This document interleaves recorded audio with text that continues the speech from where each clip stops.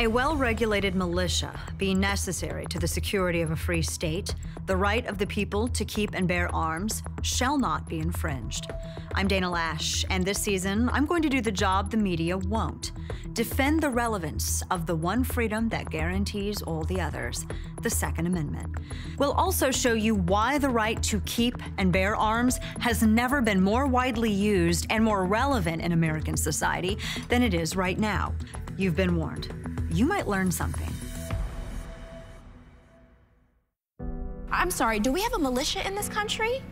Is there a militia here? Because it still doesn't say individual. See, and she's reading the Second Amendment, and I think we don't have a militia. Can't we hold true the sanctity of the Second Amendment while still having common sense? The purpose is to dry up the supply of these weapons over time. The Second Amendment doesn't apply at all. None of you get to have weapons for any purpose. What is it about us that makes us so dogged and insistent on having access to guns as the Second Amendment, worshiping it? We act like it's the Second Commandment, not the Second Amendment. That's right. Repeal the Second Amendment. As I've gotten older and watched how things progress, I'm starting to believe it a lot more, where that kind of just complete societal breakdown, anarchy, tyranny, whatever, is only a generation or two away if things get out of hand. The world watched in shock as a military coup unfolded in Turkey. Everyone wants to live in this state of kittens and sunshine, where they think that everything's perfect, that we're the sophisticated generation, and nothing like this happens anymore. But when people grow apathetic, that's when tyranny flourishes. It's like living in a house with a fire extinguisher for 20 years and never having to use it, and then saying one day, you know what, I don't think we need this thing anymore. We haven't had a fire in 20 years. When you looked at what was going on in Europe at the time, there were no guarantees for the people to keep and bear arms. And the authors of the Federalist Papers noted that. They said this is one of the main differences between the United States and the European countries, is that here in the United States, you did have a body of people who were capable of bearing arms for defense of themselves and their state. People say, well, the founders couldn't have imagined this or that. You're absolutely right, they couldn't. There's no way they could have imagined the horrors of the 20th century. Hundreds of millions of people killed by their own governments. And if you look back at all of the dictators throughout history, before they rose to power, they understood the two things you need to disarm the people, you need to control the press. What are our first two amendments? Germany was one of the most civilized societies in history, basically. If you look at contributions to philosophy and music and literature, and yet it's a society where you had the instigation. First you had the seemingly innocuous disarming of people in the Weimar Republic, and then you had the use of all those registration records that were created to disarm their political enemies, social democrats and anybody who disagreed with the Nazi Party, and then finally to disarm the Jews of Germany.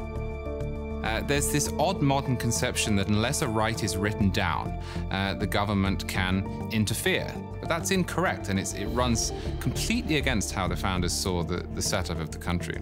Nobody gave me the right to speak freely, to worship as I want, or to carry arms to defend myself, my family, and my community. And no one can take them away. No one has that right to take the natural rights of others.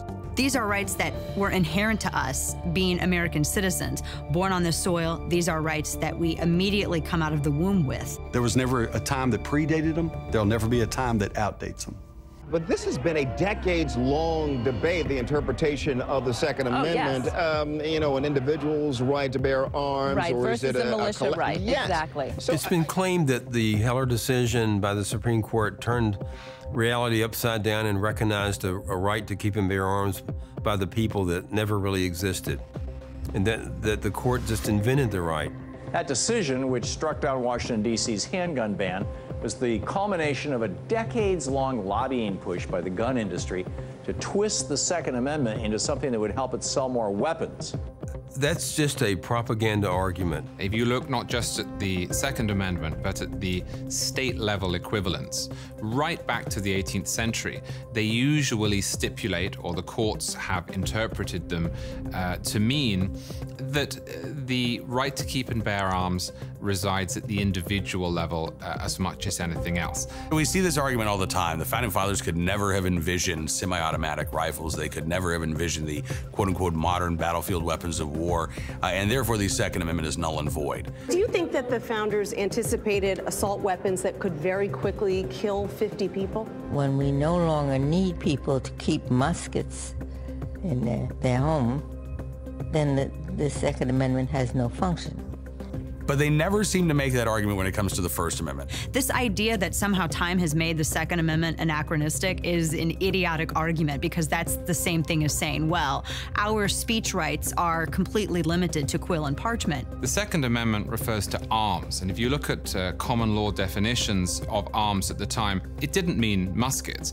It meant arms, anything that you could carry individually, that you could strike with. The idea of banning common weapons was also alien. Purely in the sense that even in the founding era, all sorts of new and different weaponry was available. A weapon in the hand of a tyrant, whether it's a musket or a saber or a spear or an AK-47, is still a tool of oppression. And that same tool in the hands of a free citizen is still a shield from oppression, whether it's 1797 or 2016. The only point at which one could feasibly say that the Second Amendment has outlived its usefulness is if you can guarantee peace for everybody, and if you can guarantee that men will not be corrupted by power. And you cannot do those things. You could not do those things in 1791. You couldn't do those things in 1850. You can't do those things now. If you cannot adequately protect yourself, meaning that your government has restricted the means by which you could utilize something to adequately protect yourself, not only from them, but from other threats to your life, you are not free. Period.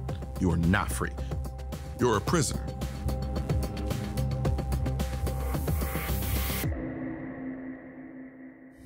We can close the book on the lie that the NRA somehow made up the individual right to bear arms during the 20th century.